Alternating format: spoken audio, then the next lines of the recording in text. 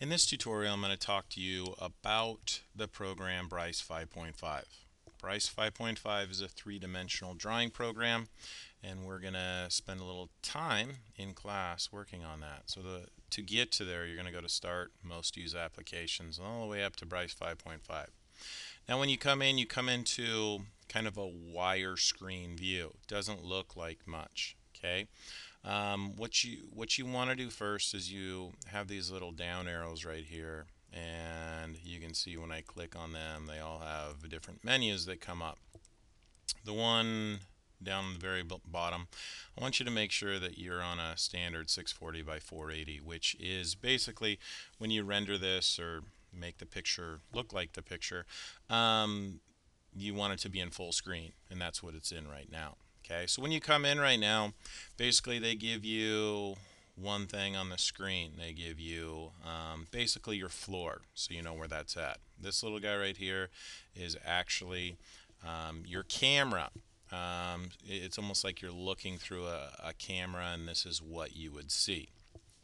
Okay, this menu up here gives you your different views. Okay, so you can see if I click on this, I have director's view, camera view. You can see I'm from the top, so it's like I'm looking straight down right now. And if I kind of scroll out, you can see that here's my camera. So when things are in red, I can actually move them around. So if I want to move my camera forward, I can do that. Okay, I'm gonna go in just a little bit, and you can see that if I click here, oh sorry, if I click here, I can center my scene. So now it will center it out for you. You don't have to worry about zooming in and out.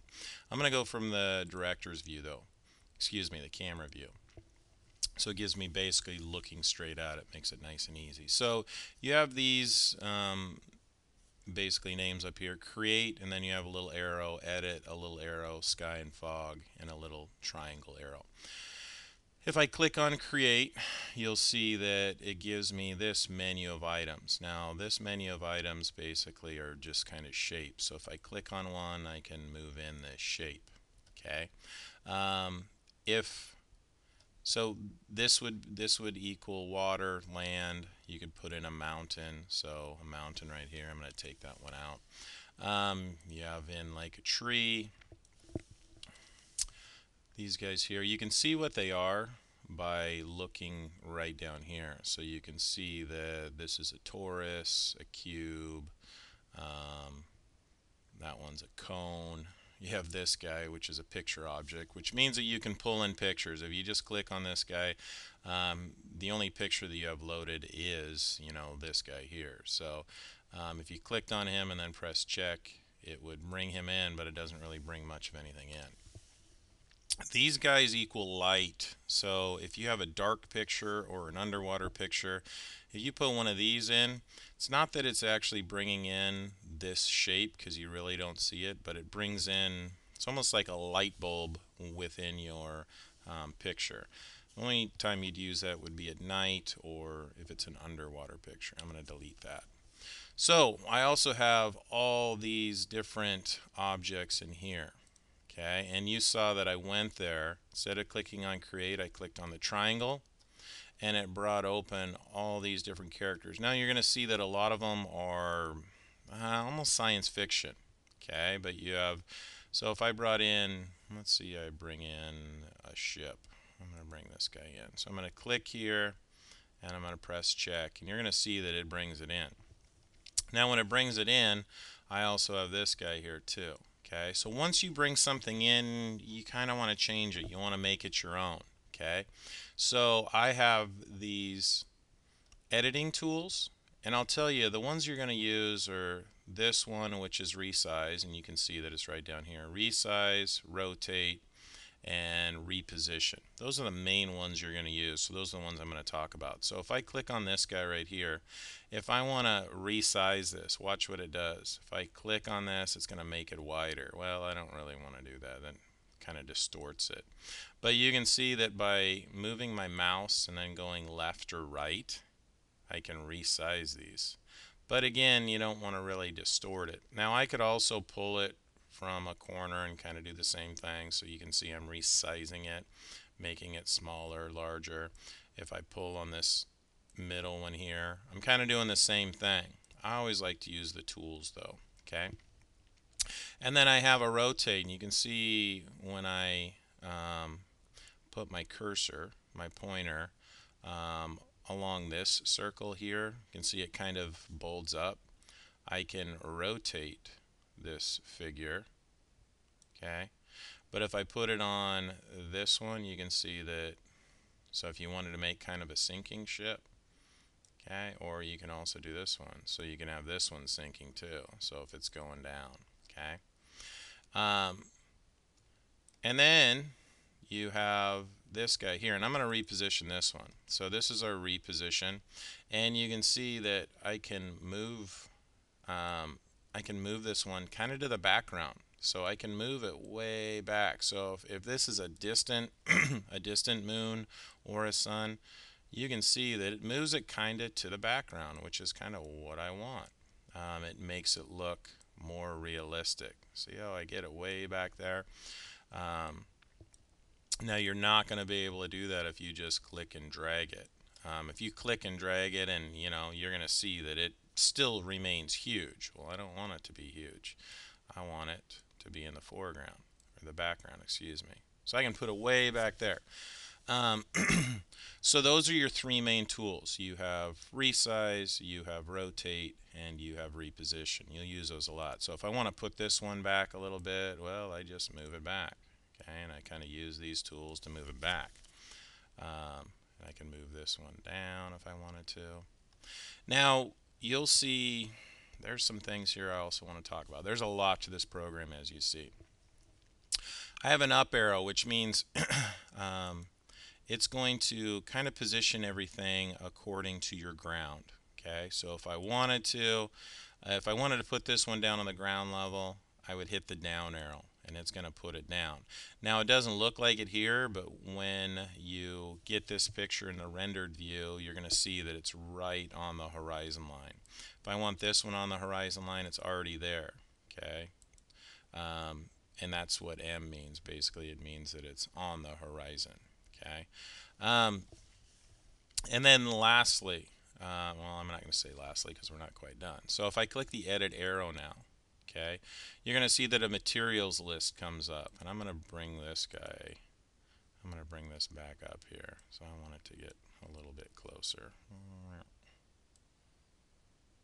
Actually, I'm just going to pull another one in. So I'm going to pull another one in instead of spending time doing that. So you've got one closer. So again, if you try to send this one to the background just by clicking and dragging it, you can't do it. Okay, it'll move it basically left and right, but you can't move it backwards. So let's take a look here. So after I bring something in, I can position it. Even before that, you can change the color and the texture of it, which is kind of cool. And again, I just hit the arrow here, and it brings open buildings, city maps, flooring, painting, painted surfaces, walls. Well, that doesn't really help me because this should look like a moon. But if you look down here where it says architectural, by default it always comes in under architectural. You have all these other kind of textures and colors: atmospheres, clouds, effects, glass, rock, stones, terrains. So let me see, I have waters here, atmospheric. Let me just change this to a clouds, effects. I don't want that. Gemstones. And you'll see that you have all these different shapes, colors, and textures that comes in.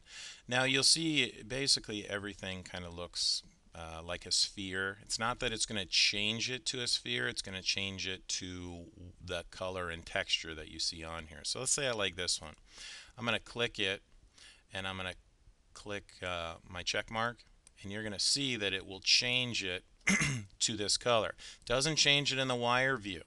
Okay, so I want you to be aware of that. So I can do the same thing with my ground here. I click on the ground, change it to red, I go to my edit arrow, and I'm going to change this one to waters. Now again, it doesn't change it to a sphere, but look at the waters, kind of what you see. And I'm gonna click on this one here. So it says nice water. calm watery surface with moderate waves can be had with this material. You also have radioactive, you have turbulent. I'm going to go back to my, what was it? My nice water. I'm going to change it there. And you'll see in this little thumbnail view, you're starting to get a sense of what it's going to look like. But before I look at it, I want to do one more thing. I want to go to Sky and Fog. Let me see my Sky and Fog arrow. I'm going to go to my Sky and Fog arrow.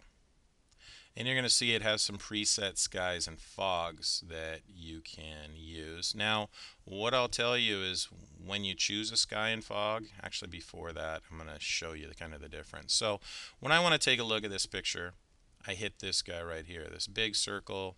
Basically, if you look down here, it says to render, and that's what we're going to do. We're going to render it. So it renders your picture, and you can see this line that comes down through it. Every time it comes down through it, it makes it more clear. And you can see that our ship is not there, so we're gonna have to take a look. I'm gonna go and I'm gonna press escape, and it's gonna take me back here, and I'm gonna take a look from the kind of a different view to see why things aren't showing up. So if I move this, I'm gonna move it here. I'm gonna go to my maybe a top-down view. You can see it was out of the range of my, and you can see in the rendered view, okay, or in the thumbnail view, that you can see it's back there. So I had it half in, half out like I wanted. I'm going to re-render it and see what it looks like. So I'm in the top-down view. Don't really like that view. So I'm going to press escape. I'm going to go back. I'm going to go from camera view, and then I'm going to render it again.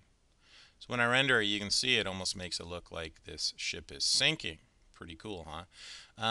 And then remember when I moved that a long time ago, it didn't look like it was down on the horizon. Well, now it is. It's down on your, basically your ground plane. So just like you would in any other picture, if you're looking at a picture, this gives you, basically gives you some sort of sun, so you can see there's a shadow and a shadow.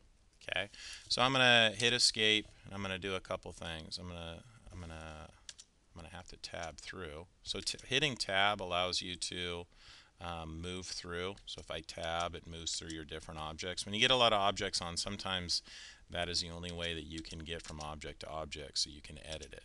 Okay, so I want you to take a look. I'm gonna pick a different background, and you're gonna see how it affects basically the different objects on my picture. Okay, so you can see here it's a different background, but you can see how it's going to affect the way everything looks. This would almost be like a sunset. So you can see at sunset things don't look the same as when they are at sunrise or at 12 noon. But you can see my pictures kind of coming along. I have a little earth here, and I have a ship sinking. And the more you put in, the more you make it your own, the better these pictures are going to look. So these are just some of the main components of Bryce 5.5. Have fun with this.